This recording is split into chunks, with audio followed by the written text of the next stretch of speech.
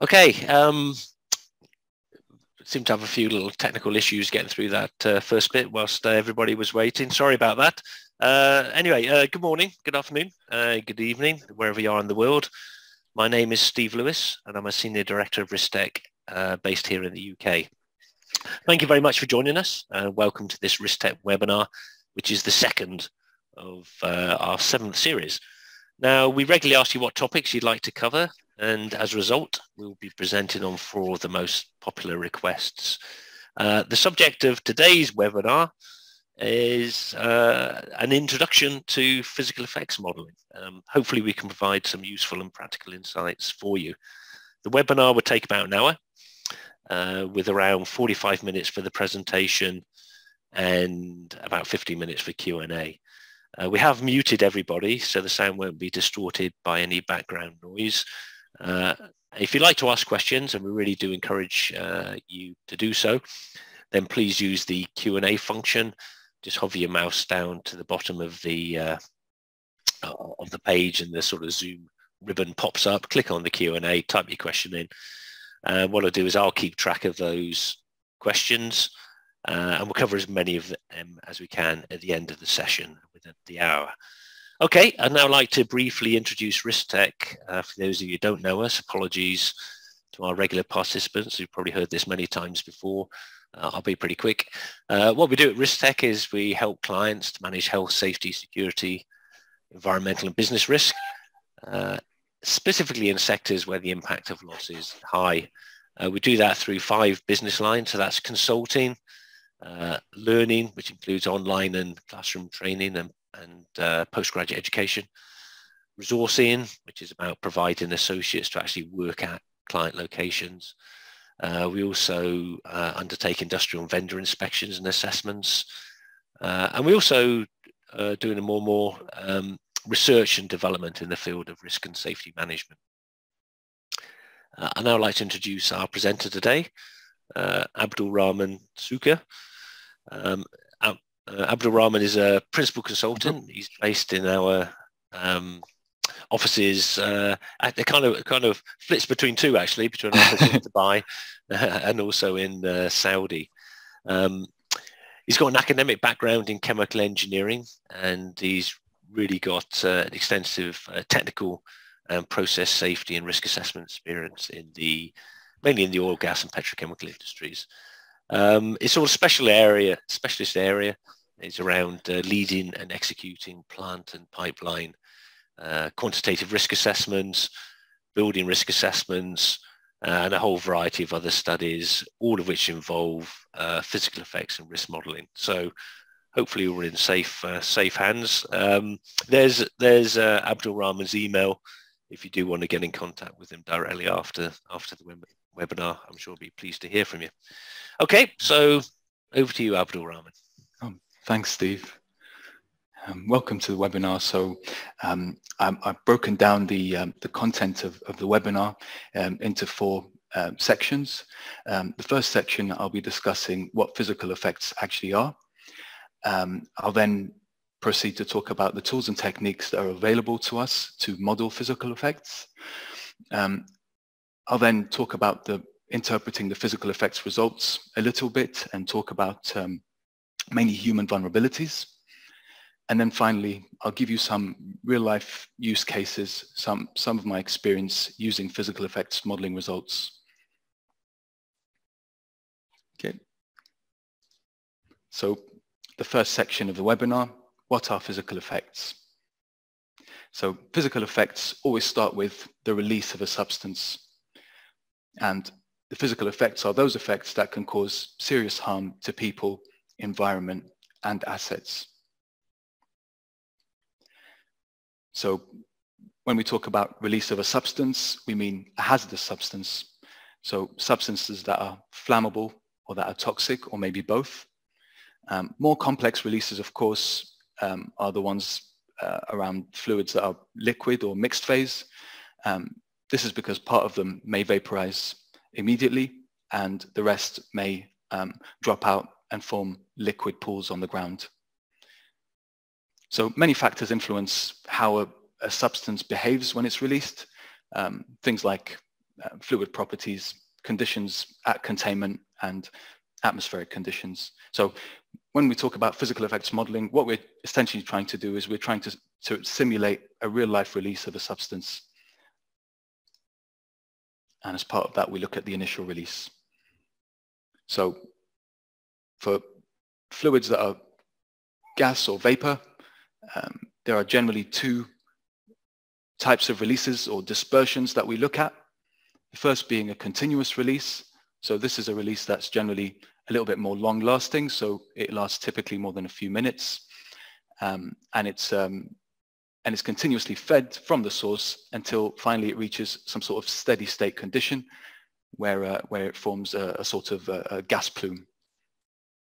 The second type of dispersion is what we call instantaneous releases. So these are, unlike continuous releases, they're very short duration, less than a minute. So things like fireballs are always under 30 seconds generally when modeling them. And they don't continue to be fed from a source, so they're just a instantaneous, like a classic instantaneous release is a catastrophic rupture of a vessel. Now, obviously, in terms of likelihood, the continuous releases are generally more likely, thankfully, than the instantaneous releases, because the instantaneous ones will generally be worse in terms of their physical effects. So I'll talk a little bit about fires. So generally, there are three types of fires: jet fires, pool fires, and flash fires. So I'll go ahead and play the jet fire there for you. You can see that on the left-hand side. So jet fire is basically a continuous leak or pressurized release from a vessel or a piping that holds either mixed phase or gas phase substances, and it's generally characterized by an immediate ignition. Pool fires are generally low momentum releases, so they develop over a horizontal surface and they're contained by the topography or the surroundings. So for example, in that picture in the middle, you can see a storage tank. So they're contained, so that fire there is a fire of an adjacent tank, and it's contained within a bund. I'll try and play the flash fires. So flash fires are otherwise known as cloud fires. They're short-lived and generally caused by ignition of a mixture of air and flammable liquid or gas. So you can see in the video there, the cloud forming, and the gradual dispersion. And there you go. So unlike jet fires, which ignite immediately in general, flash fires happen where there's a delay before the ignition, where there's time for the flammable gas to mix with air. And typically flash fires will occur in uncongested, unconfined areas, so open areas. So generally the overpressure effects from a flash fire are not very significant. So most people that are harmed by a flash fire are harmed through the engulfment in the fire. So they're within the flammable gas air mixture. Vapor cloud explosions. So following on nicely from flash fires, so vapor cloud explosions are a result of a delayed ignition. Again, a flammable gas air mixture, but this time within a congested or a confined area. So unlike the fires that we discussed in the previous slide, the main physical effect from an explosion are overpressure, causing harm to people or damaging structures. So the plot there just shows you an example of overpressures generated from a physical effects modeling software.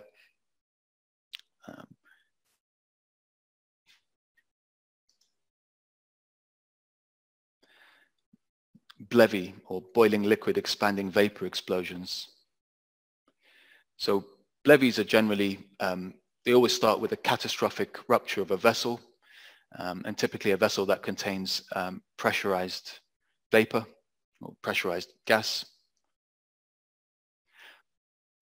after the catastrophic rupture, or the catastrophic rupture is generally characterized by flame impingement. So generally it's a pull fire impinging on a pressure vessel, or a jet fire impinging on a pressure vessel. And then the vapor expands and you get a fireball.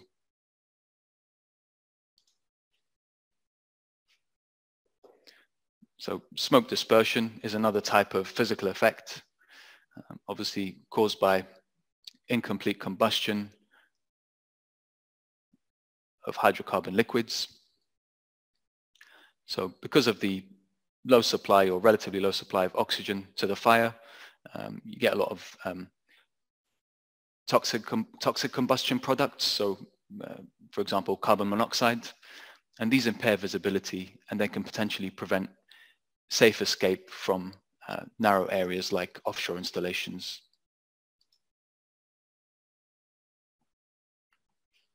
Oil spills. So oil spills are generally from offshore installations, offshore oil installations, but also oil tankers. And they're also a type of physical effects modeling. So their effects are mainly environmental, but they can also lead to a sea surface pool fire, as you can see on that picture on the left. Okay, so physical effects modeling stages are threefold. So the first stage being, it always starts with a discharge, with a source term. So has the substance contained, and then there's a loss of containment, and that's where we start. That's where our physical effects modeling starts. Then the second stage is to actually do the modeling of the effects after the initial release. So you've got the different types of physical effects that you model following on from the discharge. And then after you get your physical effects results, or your distances to different effect levels, you then use that to determine vulnerability. You generally link it to the probability of a fatality, or numbers of fatalities if you have the information on people presence. And then for equipment, it'll be things like property damage and potentially environmental effects as well. So it's very important to note that because we're modeling, we're trying to simulate reality. We're trying to simulate something that could potentially happen in real life. So we generally don't have all the input data for modeling, or at least there's things that are variable, like weather conditions vary all the time. So it's really about selecting representative input data to go into your model. And it's very normal to include a set of assumptions. And as part of good practice, we generally try to have an assumptions register, which gives you the rule sets and the underlying assumptions of the modeling. And then that way the modeling can be scrutinized, and it can also be replicated if need be in the future. So another flowchart, another schematic here. This time I'm just trying to give you an overview of the different types of physical effects modeling and how they evolve. So again, we're starting with a source term, with a material in containment and then loss of containment. Okay, so the questions that are asked when we're looking at the source term, we look at the material that's going to be released, its conditions before release, the mass flow rate upon release and over time, and the area and the velocity of the release.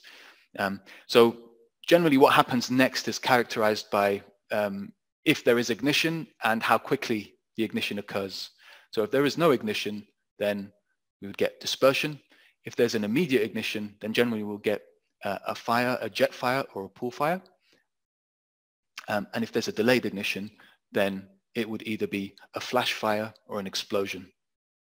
Now, if the substance is toxic, then we're very interested in dispersion, because if it's, for example, a flammable and toxic substance like hydrogen sulfide, the worst physical effects may be from dispersing and not igniting over long distances rather than immediately igniting or having a delayed ignition. For immediate ignition, we're really looking at radiation, but also we may look at smoke as well. And for delayed ignition, depending on the geometry, depending on the surroundings, if it's a highly congested area, it would be or a confined area, it would be an explosion, a vapor cloud explosion. And if it's an open area, then it would generally be a flash fire. And the effects that we're interested in from the flash fire is obviously the flame engulfment, as we mentioned earlier. And from explosions, it will be the overpressure. So as a result, so once we establish these effects, toxicity, radiation, maybe smoke, flame engulfment, overpressure, we then link these to different vulnerabilities. So vulnerability of people, vulnerability of assets, so equipment, structures, things like that, and on the environment. So the key learning points of that section of the webinar is that physical effects result in potential harm to people, assets, and the environment. They always start with the release of a hazardous substance. The types of physical effects include gas dispersion, fires, boiling liquid evaporating, expanding vapor explosions, smoke dispersion, and oil spill dispersion. So the stages of physical effects modeling begin with discharge, and then they're followed through with the extent of the physical effects, calculating the extent and the distances to which that they're reached, and an analysis of vulnerability. Okay, I'll now talk about the next section. I'll go into the next section of the webinar, which is the tools and techniques that are available to us to conduct the physical effects modeling. So there are various tools and techniques that are available to us. They range from simple equations in a spreadsheet to software algorithms based on physics, and then they're correlated against experimental data as well. So the most sophisticated models would be the software tools that use that include the 3D CFD, computational fluid dynamics simulations. And the image on the bottom right there is just an example of the output of an empirical software simulation. So this slide here just shows you the examples, or several examples of software that can be used. On the left, there's it's less resource intensive, so the empirical models are on the left side, but they're also potentially less accurate. And then as you go more towards the right, it becomes more rigorous, more resource intense, but potentially more accurate as well. So it's all about selecting the right tool for your application. So empirical models, they're more widely used, obviously easier to use, and they can be used for screening before doing more rigorous analysis, or they can form input to things like quantitative risk analysis.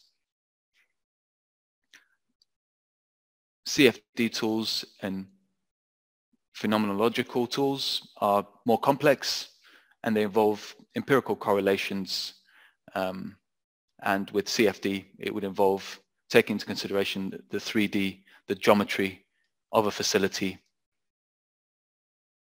to really look at dispersion, explosion behaviors in detail. So for source term modeling, we would look to determine the release rates, of course, that's what we're trying to do. Now, we can do that through simple spreadsheets with formulae, and these are generally sufficient for most onshore environments. However, for some onshore environments, we may want to use software, and certainly for the offshore environments or more complex facilities.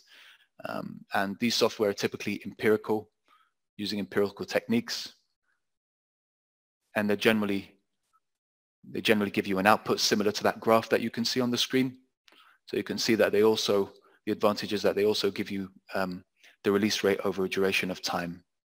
And typically there's that peak at the beginning with the initial release, and then as the pressure drops off inside the vessel or inside the release source, the release rate goes down over time.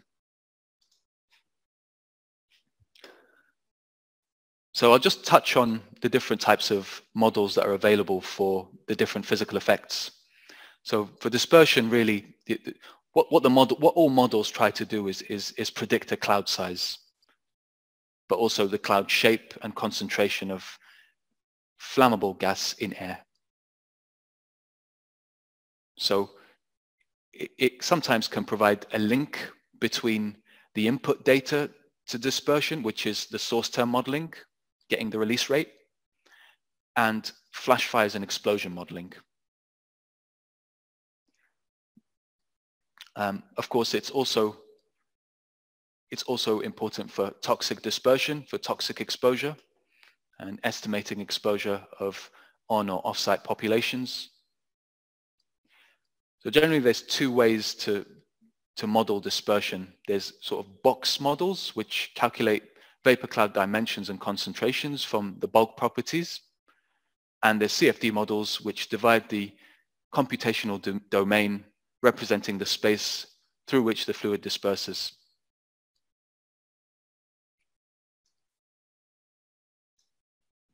So for thermal radiation, again, the accuracy of the model that you choose really depends on the application, but it always starts with calculating the flame dimensions and also the orientation of the flame. And then from there, the model, you have like a sort of a model within a model. So the second model would then use that flame data as input to estimate the thermal radiation.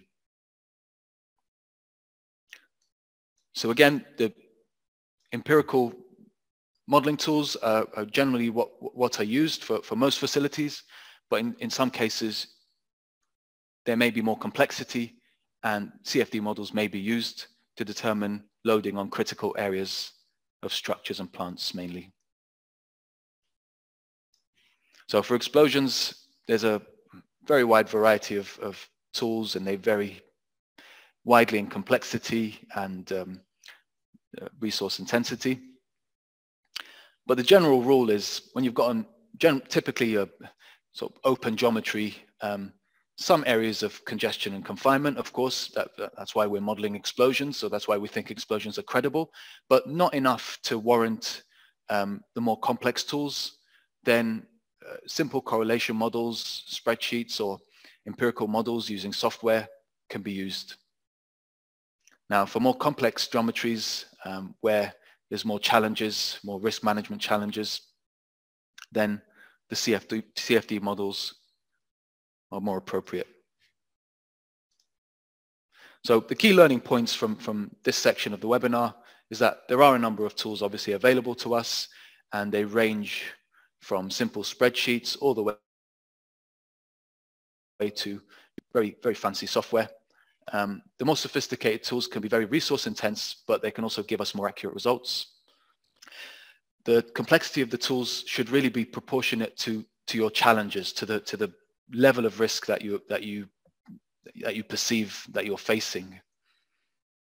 And it's always good to be aware that there are sometimes hidden data built into software. So it's very important to just be aware of that and recognize the software as a tool rather than as like a black box that will just you put something in and it gives you the results that you want. No, it's just a tool that you use that you at times even manipulate in order to get results that are representative of the situation that you're trying to analyze. So it's very important always to give the results a reality check. Ask yourself, are they plausible? That's always the first stage of a review of physical effects modeling results. You look at the distances to the different levels of harm. You look at the effects that the modeling has given you, and you make a judgment. Is this what I expect? And that comes, of course, with experience. So on to the next section of the webinar, human vulnerabilities. So I've chosen to focus on human vulnerabilities as opposed to asset and environment. So as the slide shows, the areas that we're going to be focusing on are different radiation, ways of calculating the radiation, physical effects, toxicity, and overpressures. I'll also include flame engulfment when I'm talking about fires. So in this slide, you can see some examples of some contours that are typically the output of specialist software. So the one on the left is an example of a jet fire release from a pressure vessel containing flammable gas. And you can see that the plot here gives you distances or contours representing different radiation levels. And on the right, you can see overpressures on the y-axis and distance on the x-axis, and you've got the overpressures dropping off as the distance increases from the source of congestion, because explosions always start from the source of congestion rather than from the release source. So in the previous slide, these are physical effect levels at time 0. So you get a release rate, you get the initial release rate, you then use that to calculate your, for example, on the left side image is the contours for thermal radiation, or pressurized release, and on the right it's overpressures from an LPG explosion. So in some cases, especially when it comes to things like toxic exposure, but also radiation, we use things called probit functions. So instead of looking at an exposure level or an effect level, we also combine that with time of exposure. So it's like a dosage. So probit functions can then be related to fatality probabilities, and underlying these different probit functions are historical and experimental experience. So these historical and experimental experiences are used to develop different probit equations. And then they're linked to fatality probabilities. So here's some famous examples of fires. So on the left there is the Deepwater Horizon. Of course, that led to 11 fatalities and significant environmental effects. And then Ras Lanuf in Libya, that's the most recent one. That was obviously caused by third-party, so a criminal attack. And then the one at the bottom is Texas City, which is the refinery where there was initially an explosion, but then there were also subsequent fires as well as a result. Okay, so human vulnerability to fire. So this table just gives you a quick snapshot of different fire types and the different effects or the different vulnerabilities, from these effects. So for flash fires, you can see there that if a person is engulfed in the fire, then yes, they will be highly vulnerable to the fire. However, with radiation, because typically the radiation generated is negligible, then it's a no for human vulnerability. Inside a building, I put there possibly, because if someone is inside the building and they're completely sealed off from the flash fire, then it would be a no. However, if there is a potential for flammable gas ingress into the building, then they would certainly be vulnerable to that flash fire. Jet fires, so it's yes, yes, yes. So engulfed in a jet fire, of course, that's a pressurized jet touching you, or you're engulfed in that, then yes, you would be vulnerable to that. Obviously, radiation from a jet fire, yep. So radiation could extend potentially for large distances. And if you're inside a building, depending on what building, of course, but inside a normal building, then yes, you would potentially be vulnerable. The building would not offer you enough protection there. And for pool fires, it's the same. Of course, there's just less momentum behind the pool fire, so potentially engulfment is a lot less likely. But radiation certainly yes, and inside the building also yes. For fireballs and blevies, so engulfment and radiation, certainly yes. If you're right next to a fireball, you're highly vulnerable. If you are, the radiation that it generates, although short-lived, it's very intense. So yes, for radiation. Inside the building, however, blevies do generate overpressures, but because the radiation is generally short-lived, if you're in a building of decent construction and you're not in the line of sight, then you may not be affected by the blevy. However, if you are inside a building, and you do have line of sight to the blevy, then obviously you would be vulnerable. So possibly for that. So I'll talk a little bit about thermal radiation. So it's really thermal radiation is measured in kilowatts per meter squared. So the kilowatts per meter squared thermal radiation is linked to probabilities of fatality. And normally when we're not looking at time varying releases, we directly link the thermal radiation level in kilowatts per meter squared to the percentage probability using lookup tables, like the one shown here. So this is taken from the OGP, Risk Assessment Data Directory. So as you can see, when you get to 37.5 and above kilowatts per meter squared, the modeling, when we're looking at vulnerability from the modeling results, we say it's 100% fatality. We normally assign it a 100% fatality probability. However, with 12.5, that's kind of the threshold for potentially 70% fatality as per this source. If a person is outdoors, and if they're indoor, there would be some protection offered by the building at that moderate radiation level of 12.5 kilowatts per meter squared. So it's assigned 30%. Now, thermal dose units.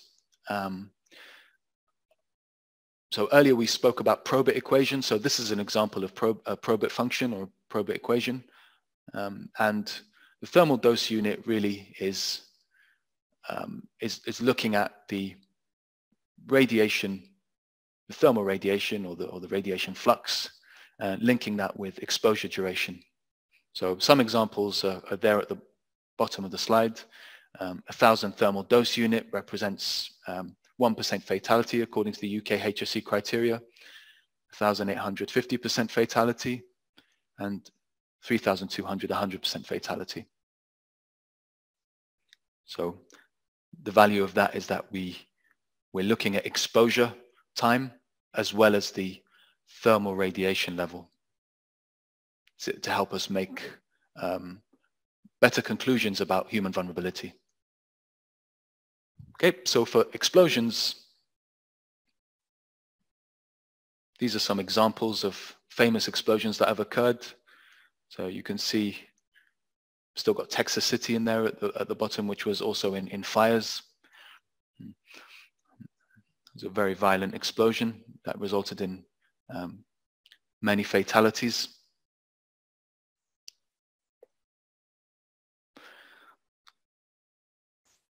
So for overpressures from explosions, it's important to distinguish between, when we're looking at human vulnerability from them, it's important to distinguish between people indoors and people outdoors.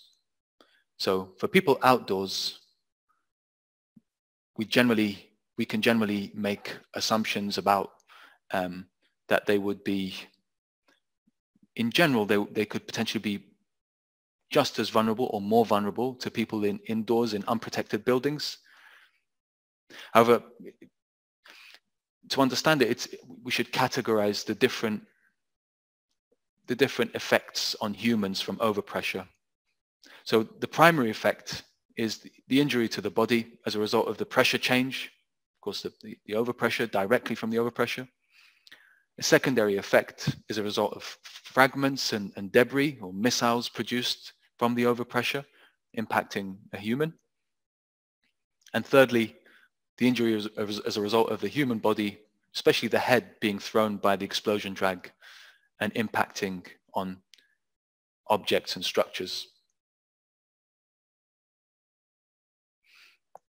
So human vulnerability for explosions is very highly dependent on whether you're indoors, whether you're outdoors, and what type of building you're in if you are indoors. So again, these are just examples in the table taken from the same source, from OGP, linking different overpressure levels to percentage fatalities or percentage fatality probabilities or lethality probabilities for people indoors and people near buildings. So for indoors, there's another dimension to it where we have to look at the type of building that the people are in. So we look at the construction material and the stability of the structure in an explosion, as well as the overpressure generated from the explosion. So on the graph there on the right, you can see that there's from API 752, it classes buildings into 5 categories, depending on the material of construction. And from these 5 categories, we can then distinguish between the fatality probability to people in these buildings from the overpressures generated from the model. So generally people inside the building, when they are killed, it's due to the damage or the collapse of the building. So toxic impact. So one of the most tragic accidents is the Bhopal accident when it comes to toxic exposure, because unlike many industrial toxic exposure accidents, this affected huge numbers of off-site populations. And to this very day, there's still people suffering from the effects of that release. I highly recommend reading up on Bhopal, because it shows you just how bad it can get when we get it wrong, when we fail to manage our risks. So an example of a toxic substance is hydrogen sulfide. So we encounter that a lot in the oil and gas industry. And from the physical effects modeling results, we get concentrations in parts per million. So that's parts per million of H2S in air. And from the different concentrations in air, we can come up with, it can give us an idea of the potential health effects or even worse, fatalities from the exposure. And again, I've used the same source for this table, the OGP risk assessment directory. So for toxic dose,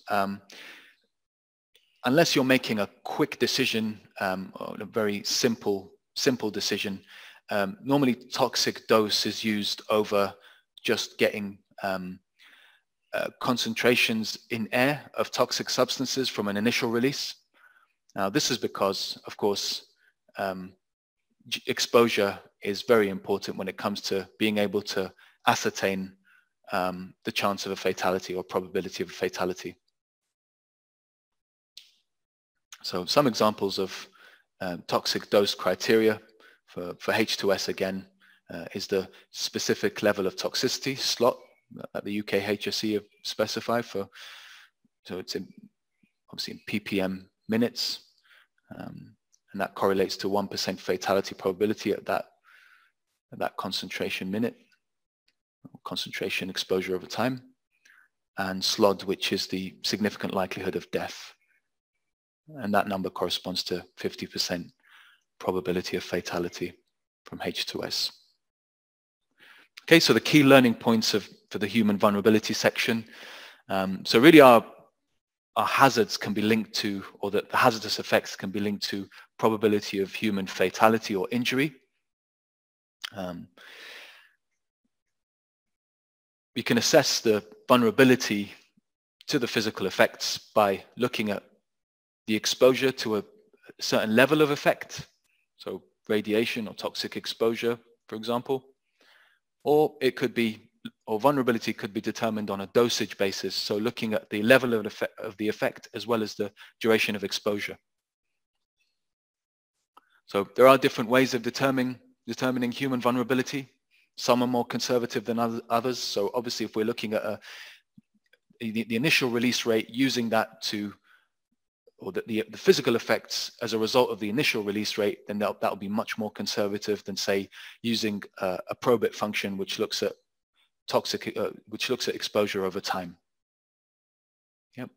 So that can be, so in brackets there you can see an example that I was just trying to draw your attention to. So there's the IDLH and the ERPG criteria, which basically use toxic concentrations in air as indications of different effects for emergency response planning, as well as occupational health from toxic gas exposure.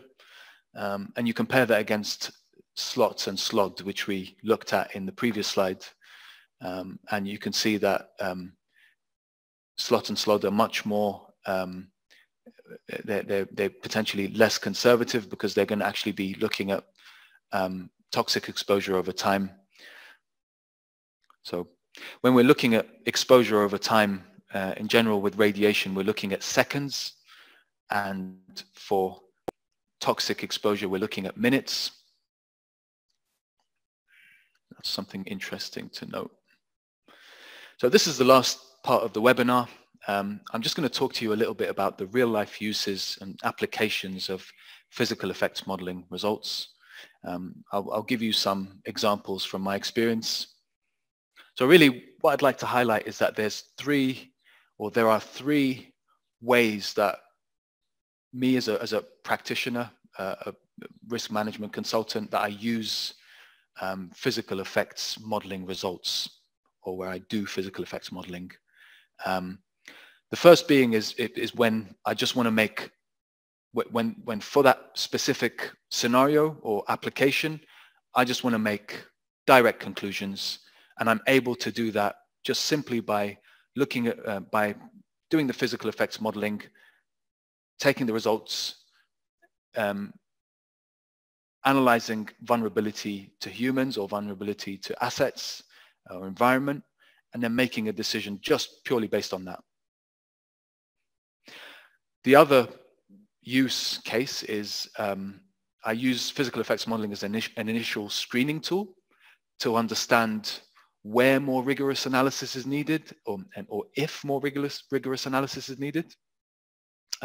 So this just helps focus potentially, so it helps make a decision on whether we need, firstly, whether we actually need a more rigorous analysis, or can I revert back to the first use case and just directly make conclusions and make decisions.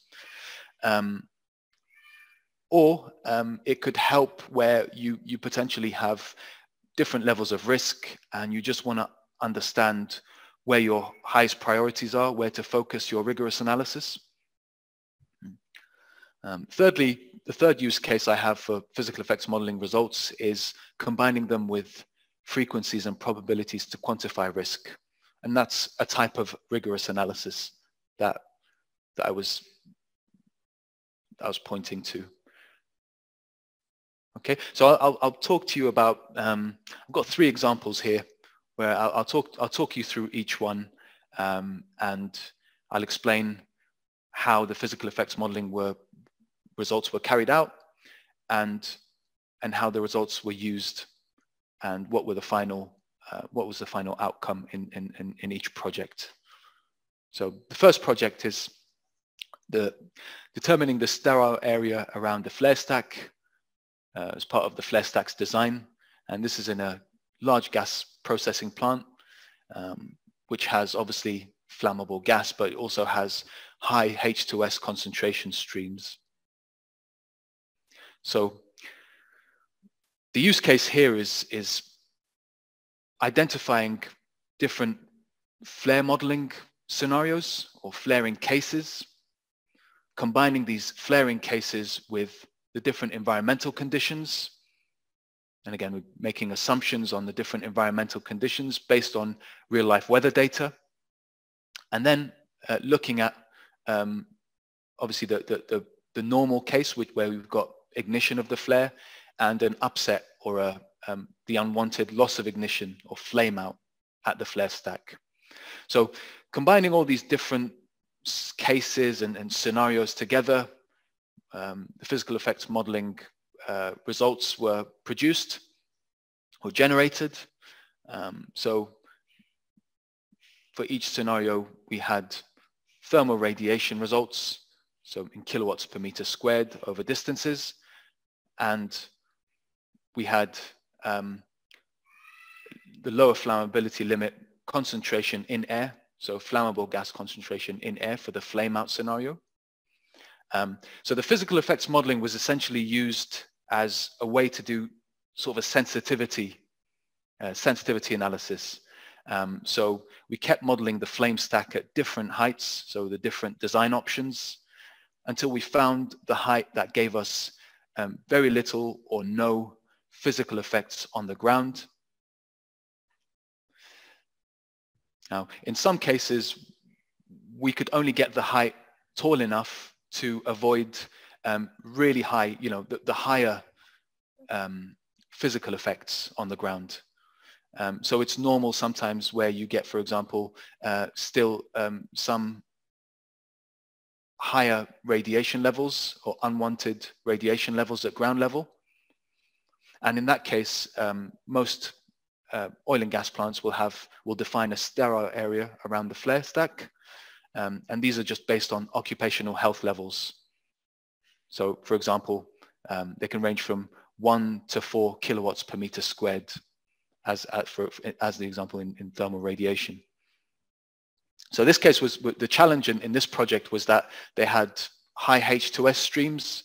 So when we looked at the flame out scenario, if the flare stack loses its flame, we potentially get H2S dispersion over long distances. And H2S, of course, is heavier than air. So it tends to disperse downwards until it mixes with air enough, or there's enough turbulence in the H2S air mixture for it to finally disperse and be at negligible ppm levels.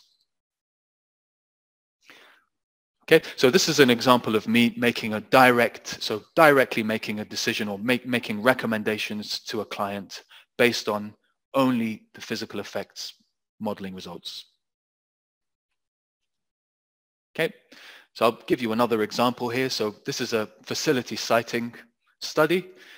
So it's a chemical plant where it's an aging plant. So it's a very old plant with lots of spacing constraints and or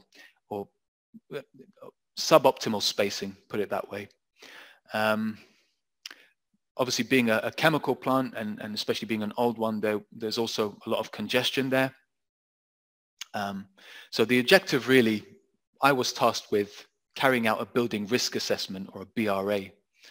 And the purpose of that BRA was really to inform the management of that plant on the decisions with respect to the acceptability of existing plant building locations. They also wanted to look at temporary portable buildings that they will introduce to the plant because of various projects and construction activities in the future.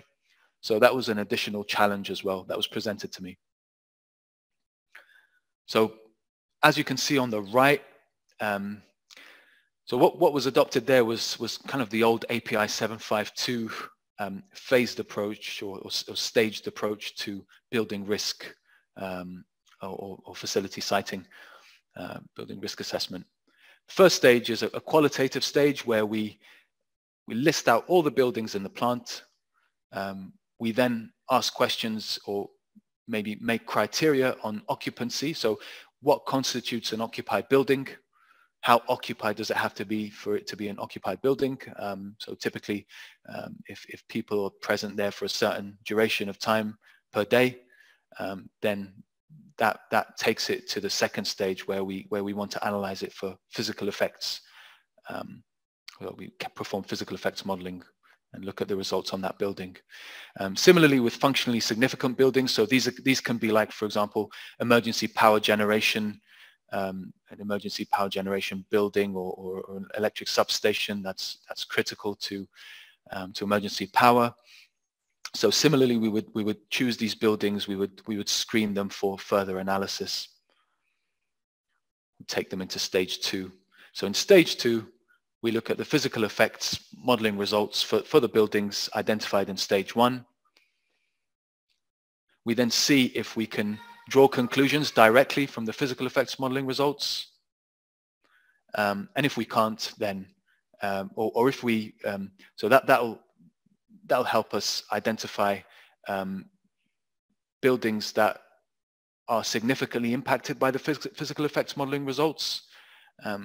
And then we can take them to stage 3 and combine the physical effects modeling results with probabilities and frequencies to get a quantitative risk profile for each building. So in this specific case, we found several buildings that were unoccupied and not really significant, and they were easily just screened out in the first stage. In the second stage, we found several problematic buildings, so buildings that were exposed to high levels of thermal radiation, but in this specific example, there was a lot of explosion overpressure due to the high levels of congestion at the plant. We also found that high levels or high concentrations of flammable gas in air could form, so flammable gas clouds were forming around these problem buildings or problematic buildings. So for these problematic buildings, we took them to stage 3 and we performed a quantitative risk assessment or building risk assessment using a quantitative risk analysis.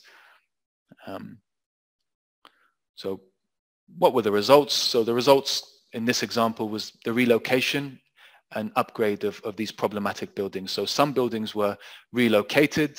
For example, there was a maintenance building that was exposed to high radiation and overpressure levels. So that was just relocated with relative ease.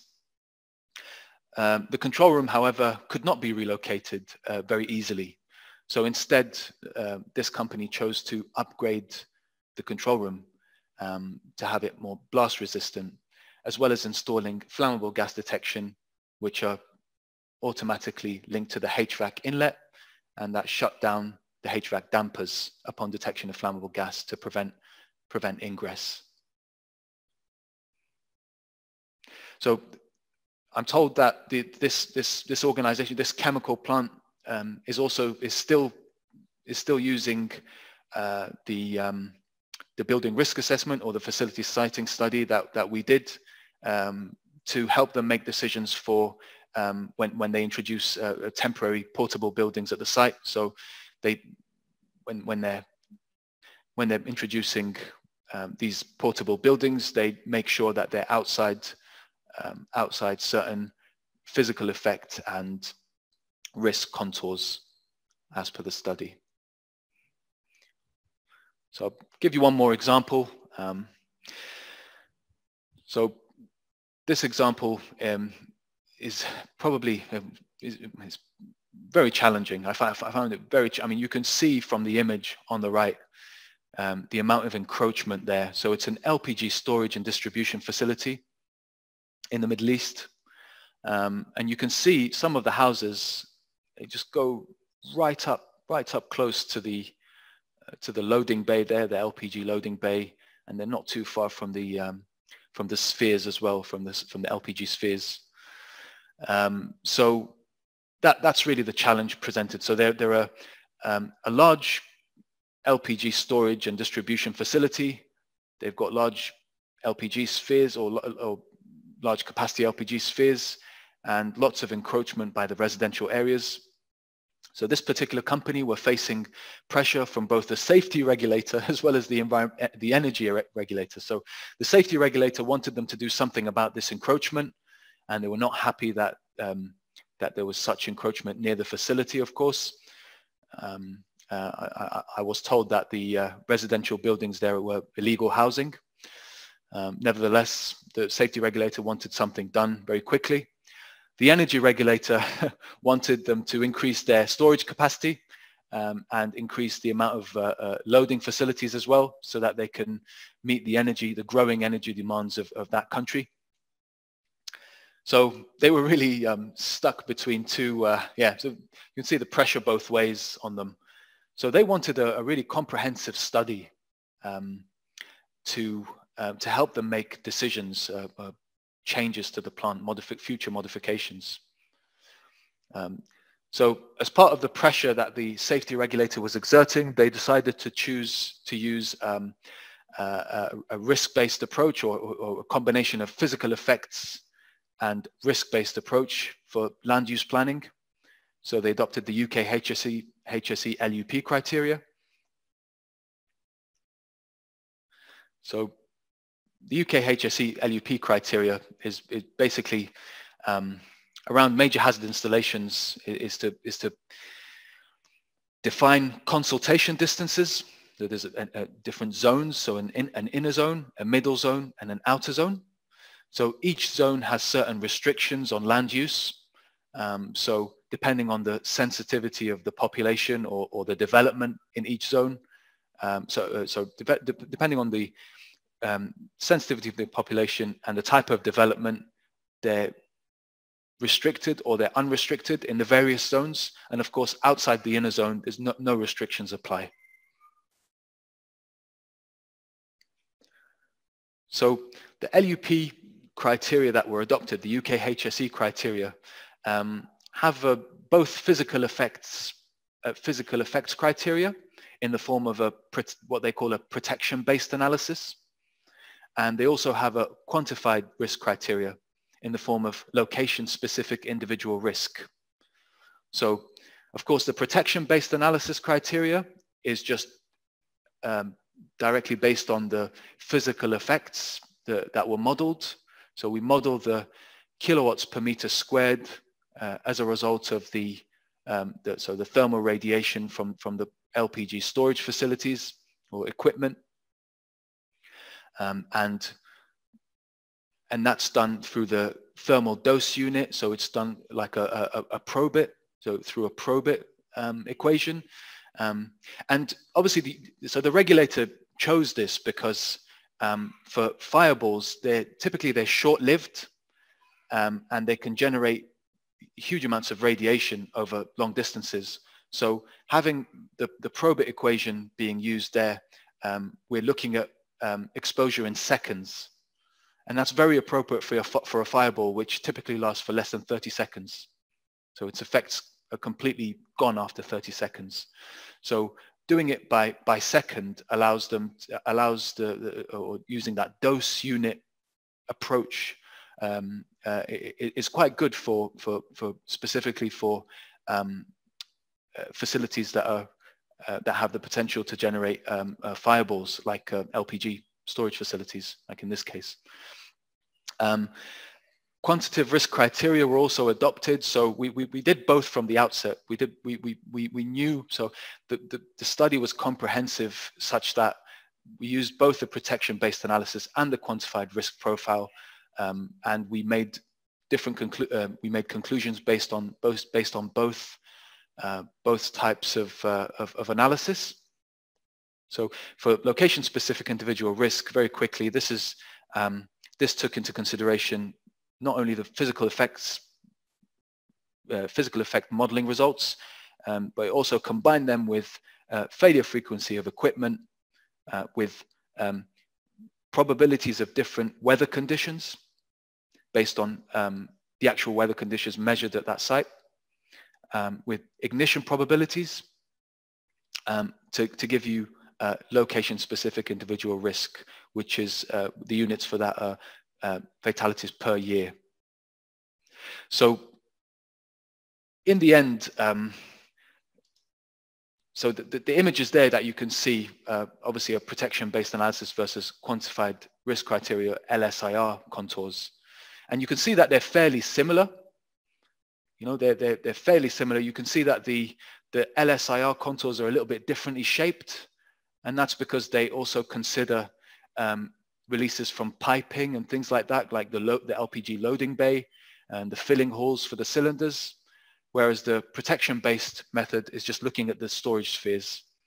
It's just looking at the fireball scenario.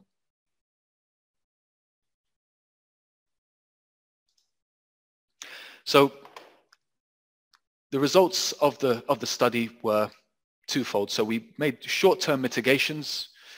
So these are the recommendations I made to them. As a short-term mitigation, create an integrated off-site emergency response plan and have a kind of sort of public awareness campaign. And because that can be done relatively quickly, and it can just act as a short-term, just as a mitigation while we develop longer-term solutions. So for longer-term solutions, the recommendations were to have mounted bullet tanks to replace the LPG spheres. So the mounted bullet tanks that the client purchased even bigger capacity than the LPG spheres. So it allowed them to meet the increased LPG demand. That was the pressure from the energy regulator, while at the same time they prevented, or they removed the fireball risk from the BLEVE situation, because of course having the bullet tanks mounted in concrete or in a big mound would mean that there is no potential for impingement by things like jet fires, and therefore we remove the BLEVE risk. Another recommendation was to relocate a portion of the population. So there's still risk there. There's still population in the inner zone, even after we performed a sensitivity analysis to look at mounted bullet tanks. So we relocated populations so that the population density is in compliance with the UK HSE LUP criteria. And that was done in collaboration, of course, with government authority. Third long-term solution was that we found some like mini BLEVEs, so smaller BLEVE scenarios when we were doing the quantitative risk analysis from the steel cylinders that are kept at the yard. So in some cases the yard has up to 1,000 cylinders, and a portion of them are full of LPG, waiting to be transported by truck to the users. So this company adopted some good practice or some best practice in that they replaced the steel cylinders with composite cylinders in the storage yard, which reduces obviously the contribution from BLEVE.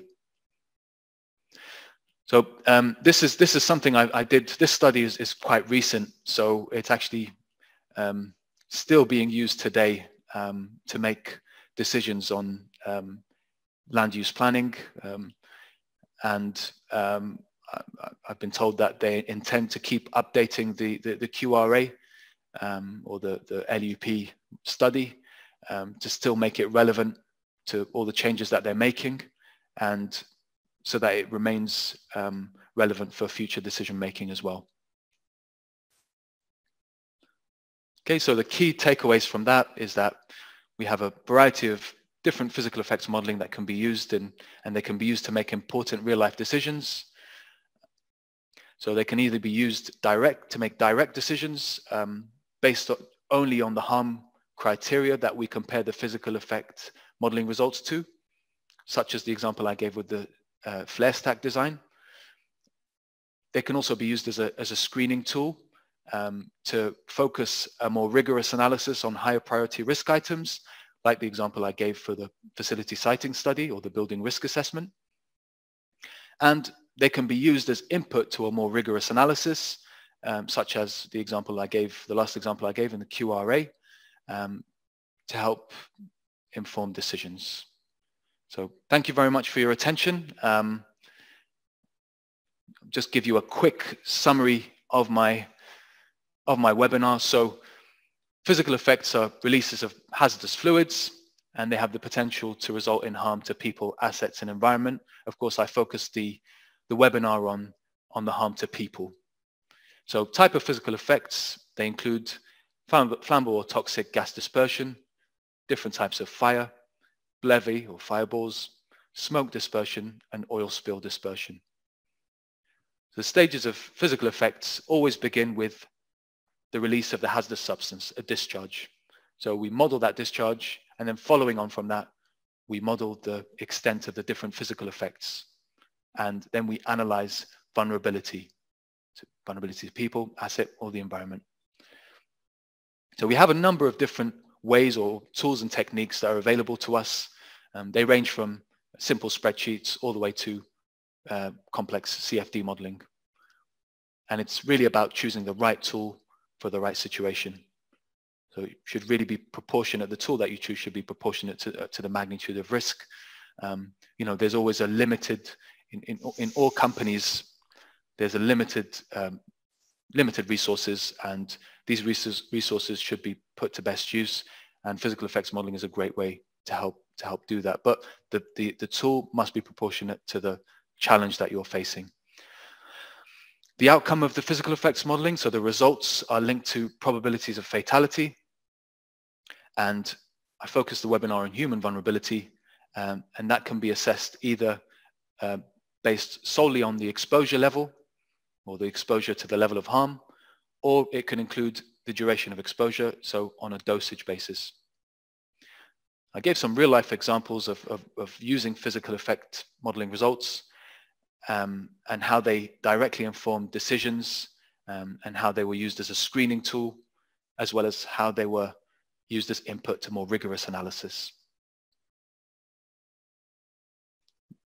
Over to Steve for any questions. Okay, thank you, Abdul Rahman. Yeah, but apologies. The slides seem to have got frozen at the end there, so we didn't pick up the last few slides. But no worries. We've got a number of questions in. We've actually kind of overstayed our welcome quite a bit. So what I'll do is I'll just cherry pick some of the questions, and if I could ask you, Abdul Rahman, for some pretty short responses, that would be great, and then we'll get wrapped up. A question from Hardeep. Could you say a little bit more about the conditions necessary for a fireball?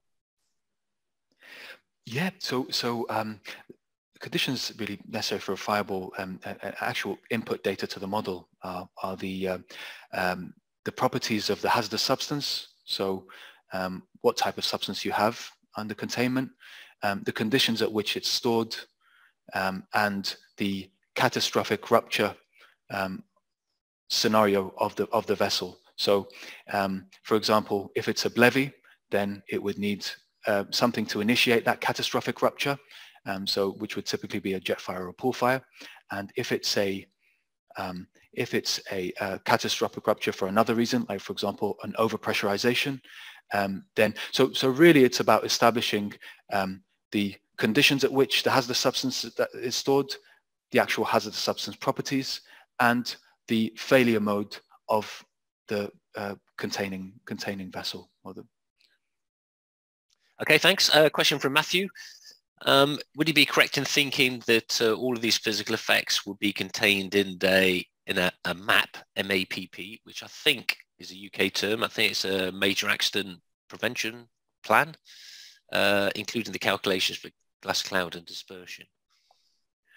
I believe so. I am a bit out of practice. So I've been in Dubai and the Middle East for 7 years now. So I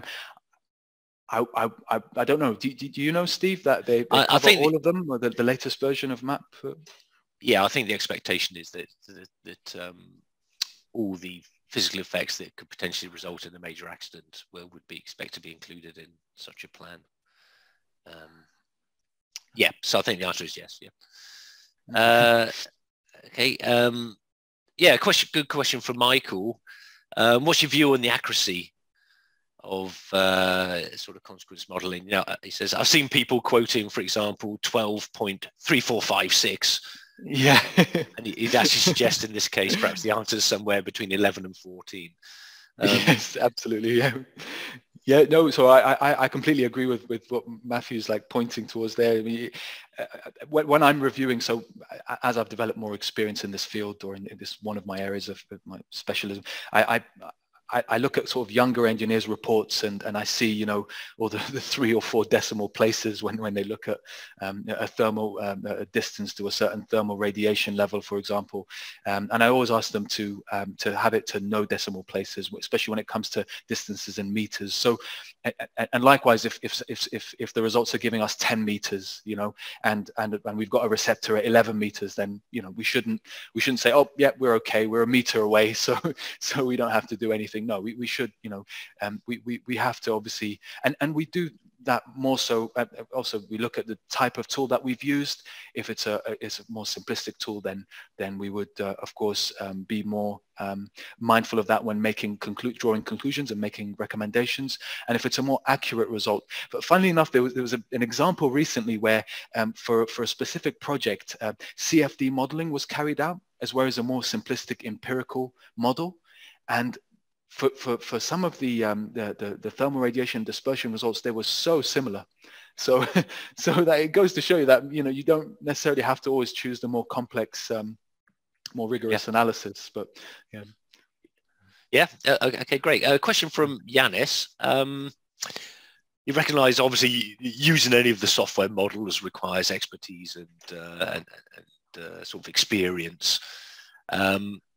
But do you think a user of a CFD software model, do you think it'd be an asset to have some kind of educational professional certification?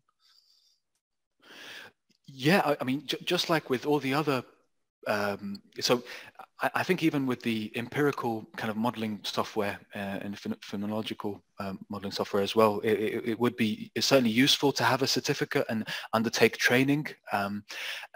However, really what I find, especially with physical effects modeling, you know, whether it's CFD or otherwise, is that experience really trumps any certificate.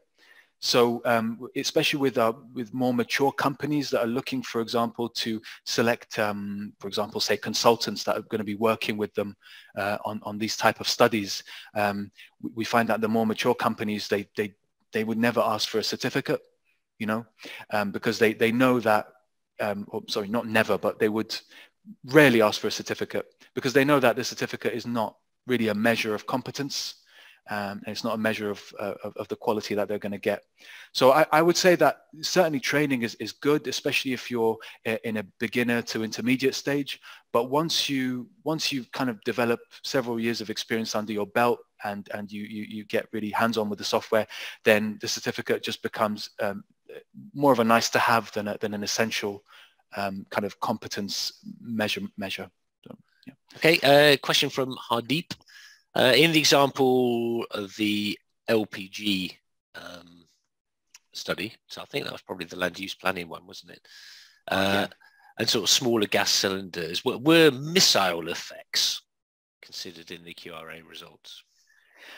I believe they were, but so we did use, so when we correlated the fatality probabilities to the thermal radiation effects, we also added a factor in there for missile, for impact by missiles from the cylinders, and we were and you know we were, you know, when you're experienced, you do find sometimes that, oh, I wasn't expecting that distance, oh, that's quite long, or oh this wasn't as bad as I thought. So in this particular example, we weren't expecting such bad results or severe results from the cylinders.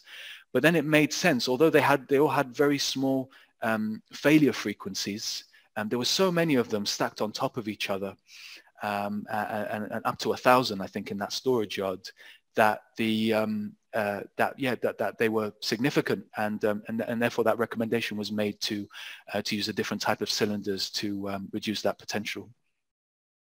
Okay, and I think this is a related question from Bill, where he says, assuming he's understood what you've said, Abdul Rahman, why doesn't a mounded bullet suffer from the risk of jet fire? Okay,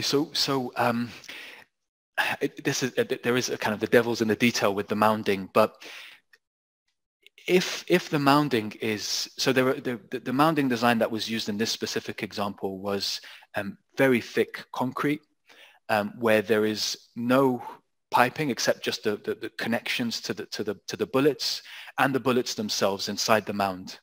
So it would be very difficult for a jet fire from LPG, from the surrounding LPG piping to impinge. Well, it would be almost impossible. I mean, it would have to, if it does impinge on the concrete, then the concrete is so thick that it would never go through. However, we have done other studies with mounded LPG storage vessels, where the type of mounding is just earth mounding, and in some cases it's not very thick. So in that case, what we do is we sometimes use a combination of engineering judgment and industry references to reduce the Blevy potential, to have like a conditional modifier, to take credit for that earth mounding. However, for that specific type of mounding for that project, it was very interesting actually. The bullets were both amazing because they were big, and they were amazing because they were so well mounded. So on that basis, we dismissed the potential for flame impingement on the mounded bullets. Okay, great. Just three more questions then, and then we'll wrap up. Question from Alex. Is there any legislation or standard that actually specifies the requirement to do physical effects studies, or is it just a company procedure? Yeah, so there are legislation that either directly or indirectly stipulate physical effects modeling. So, for example, we'll go to the UK. So in the UK, we've got the UK HSE safety case regulations. And I believe they don't actually say physical effects modeling anywhere in the regulations. But when you look at the guidance to the regulations, there's some indirect references to, things like QRA, which would mean that you would need to do physical effects modeling to do a QRA.